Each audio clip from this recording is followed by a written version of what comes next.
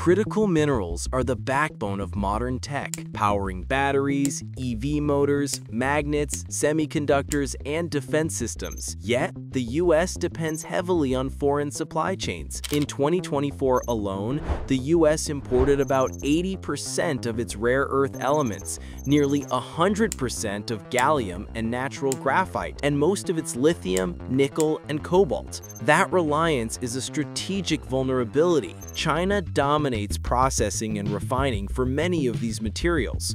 The US government is now treating critical mineral supply chains as a national priority. In August 2025, the Department of Energy announced nearly $1 billion in funding to scale mining, processing, and manufacturing of critical minerals domestically. Meanwhile, the Interior Department released its draft 2025 list of critical minerals, guiding investment and permitting decisions. Fixing this requires full supply chain integration, from mining to refining to manufacturing. Private firms are stepping in to bridge gaps. MP Materials operates the only active rare earth mine and processing facility in the US at Mountain Pass, California. USA Rare Earth is rebuilding domestic magnet supply chains to reduce dependence on foreign sources. Ramaco Resources, shown here at its Wyoming site, is pioneering coal-to-carbon innovation, converting coal into graphite and carbon products for batteries and advanced materials. And BGN is expanding too, with a new Texas-based affiliate, BGN USA,